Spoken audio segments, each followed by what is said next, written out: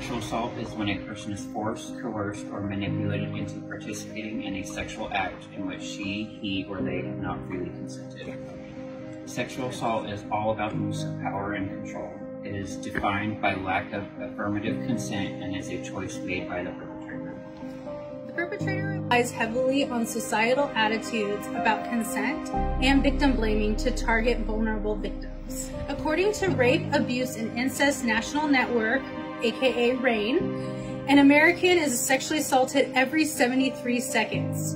And for every 1,000 rapes in the United States, 995 perpetrators will go free. Only 5 will actually see prison time. Also, 8 out of every 10 rapes, the victim knew the perpetrator. 1 in 6 women and 1 in 33 men will experience sexual assault in their lifetime. Reported by the Department of Justice in 2019, over 1.5 million women were raped by their intimate partner. RAIN has seen a 22% increase in monthly calls from youth under age of 18. The abuse is increasing in frequency and severity because of COVID-19 and the restrictions of remaining quarantined with their abusers. Legal Job Site comments on male rape statistics and shows us that most perpetrators of male sexual assault are men. These perpetrators choose to rape both gay and straight men because rape is an act of aggression and domination, not of sexual desire.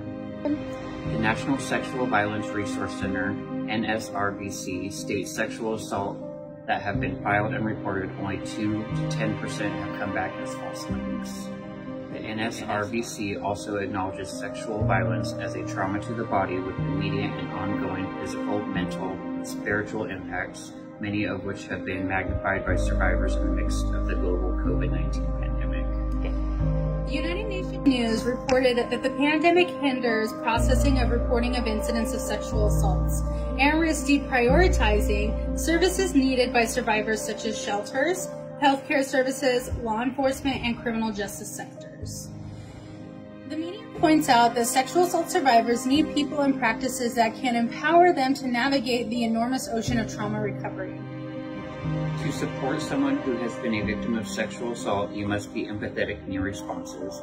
Let the survivor make their own decisions and get them connected with advocates from agencies that specialize in sexual assault. Remember that no one deserves to be abused or taken advantage of by anyone.